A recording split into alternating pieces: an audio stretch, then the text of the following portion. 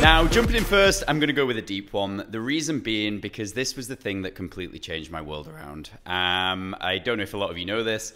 Years ago, I was a high-performing gymnast. I did this from a very young age, and I grew up chasing what was my goal. I fell out of love with my goal, and I lost myself. I completely lost myself chasing goals that weren't for me.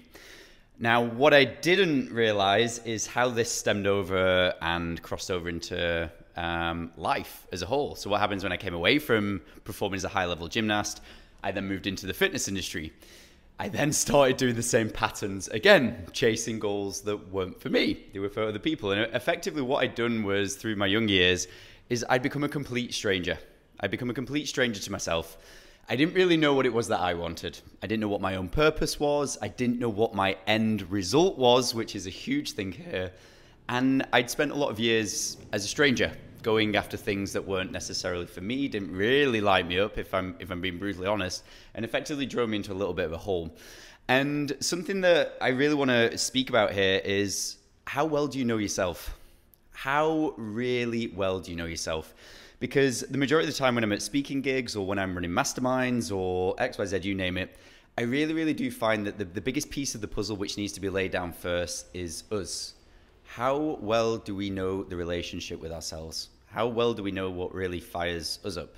How well do we know our own purpose? Like, why are we here? We've got an opportunity at life. What do we want out of it?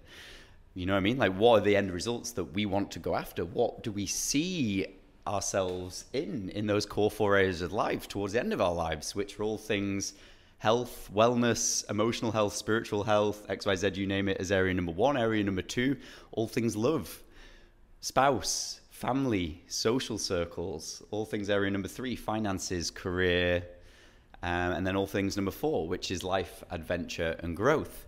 But only when we know who we are, what lights us up, what we're here to do, what that end result is, then we can start creating the paths and guiding our way through life.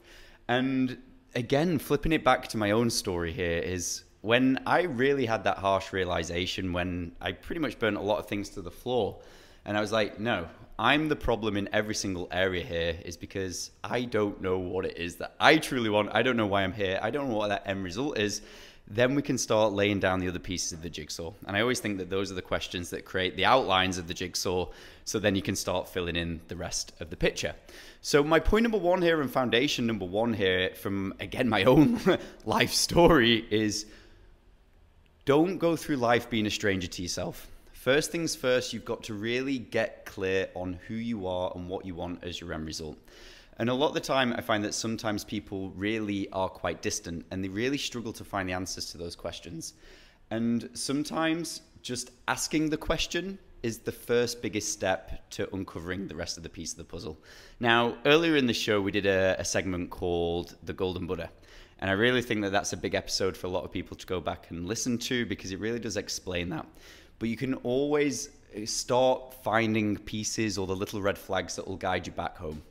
And that's point number 1 and foundation number 1, because if those questions aren't in check, what is this to you? What does this give you? What value does this add to your life? What are you moving towards? What are the end result? You're then going to be running your year, and it's not going to be for you. And that's something that I really want to drive home and enforce within this episode before we move into the next part.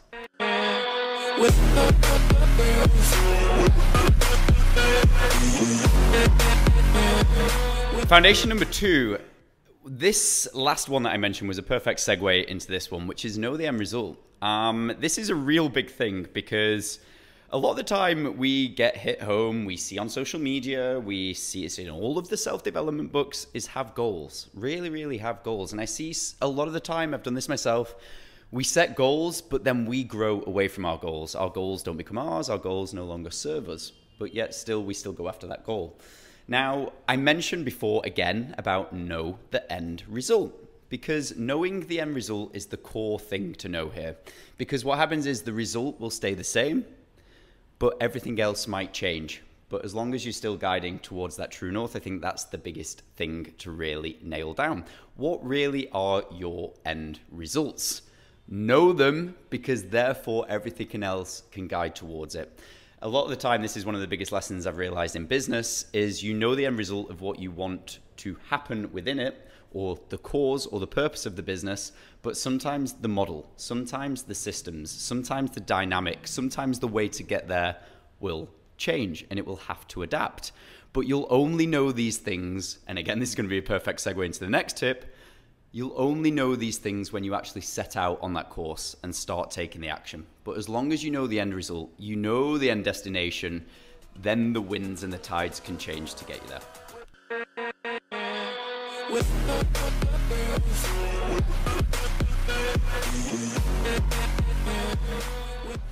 Foundation number 3. Now this one is a powerhouse one, because this is what creates the results. And this is all about closing this one gap. If you can learn the skill to close this gap as quick as possible, I can assure you it'll be one of the best skills you pick up this year, which is close the gap between intention and action. So as soon as you know what you need to do, and this could be even, lads, going speaking to the girl at the bar. It could be knowing what action to take, as in, I need to create this system, immediately getting into it. As soon as you know the intended action that needs to happen, it's then how fast can you take the action in order to make it happen. The reason being, as soon as you're in that gap from intention to action, what then starts to happen is procrastination. Ideas start to come in, distractions start to come in, other projects will start to come in, and effectively that one action to take that project forwards will become delayed, or it just won't happen. So one of the biggest things I really want to kind of drive home as a foundation for this episode is really hone in. As soon as you get that intention for action, take it. Start stepping into it and really close that gap down as quick as you can. I can assure you it's action what makes stuff happen. And also, actually, whilst we're on the topic of action, a lot of the time last year, I noticed there was a huge elevation with the whole law of attraction. Now, I just want to drive home this one thing. We can sit and think about results all day long. We can sit, and I think it's great that we can sit and get that into our subconscious, into our thought process, into our conscious brain. But really, when we do think about it, it is action what creates those things to happen. So the law of attraction is a great way of getting things into your thought process. However, it is action what creates them. And actually, now that I'm saying this and thinking about it, when we do say law of attraction, what is the last part of the word attraction? It is action. So there we go. The word is in there as it is. So foundation number 3, close the gap between intention and action.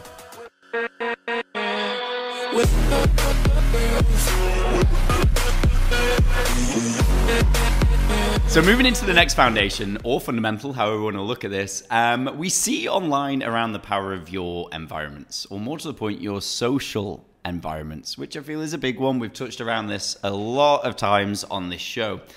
But something that we never touch upon is the power of the social circle that doesn't allow you to settle or accept you at where you are currently at. Now, a lot of the time, it's great that we have the support, but do we have the people that call us out when we're settling? If there's one person who you can go to who can hold you accountable, or a group of people where you know that whatever you speak about, where it is that you want to go, what your new standards are, what your new boundaries are, what it is that you said you were going to do, the people that will call you out and not allow you to settle or go stale are the ones that will really change your game. If you've got someone who will sit you down and say, hey, look, at the beginning of the year, you told me about all of these dreams and ambitions that you were going to go out and do. I believe in you.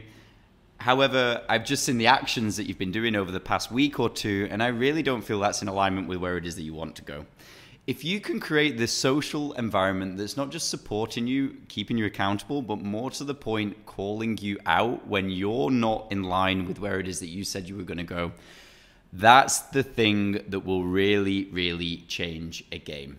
Because it's all well and true having people cheer for you and believe in you, but having the ones that will stand and have the courage to say, I don't think what you're doing right now is actually going to get you there. That's sometimes the biggest driving force that you can have within your social environments. So again, really creating the social environment that is going to drive you forwards is a real powerful one. I think a lot of the time we speak around it in a manner which is lose the negativity and all that sort of stuff, and make sure you've got people around you that believe and support in you. But sometimes it's just having that one person or a couple of people or a group of people that will really keep you in line with what you said you were going to do, which can be the biggest game changer. So my point here and my fundamental is ensure there's a person, people around you who won't let you settle, who won't let you go stale, and will ensure or give you that push. Or maybe it could be that little bit of belief when you sometimes have lost the belief in yourself, just that little nudge to drive you back into the alignment of what you said it is that you were going to do. That can be a huge game changer. And I know in the past, and for me, that's been one of the biggest game changers for myself.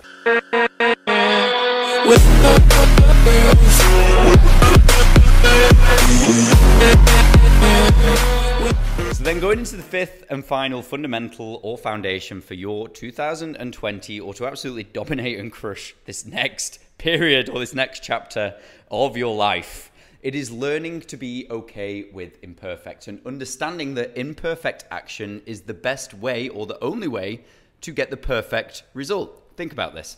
So just as a child, just as you, when you were younger, were learning to walk, what happened? We have to get good at stumbling. So we learn to take the action. We stand, we fall. Second time, we stand for a little bit longer, then we fall. The next time, we stand a little bit longer, and then we fall. And then over the duration of a week, 2 weeks, 3 weeks, 4 weeks, months, X, Y, Z, we're then in a position where we can stumble, take a couple of steps and fall. Then we can stumble until over that process we have learned to walk. The whole process of learning to do something new is an act of stumbling. We've got to realize that every time within action, we will stumble. But it is the stumbles where we get the quantum feedback, the core data, what worked for us and what didn't. And when we are working towards something in life, in business, it is these stumbling processes which give us the feedback as to this action worked, this action didn't work. And it allows us to narrow down on what it is that we're doing. Now, we're in a period of time now where perfect initial action seems to be the thing that we wait for, and we'll be forever waiting because it will never happen. The process requires the stumble. So this little crux is the big crux. Don't wait for the perfect action. Don't wait for something to look a perfect way. Don't wait for the perfect moment. Go and stumble.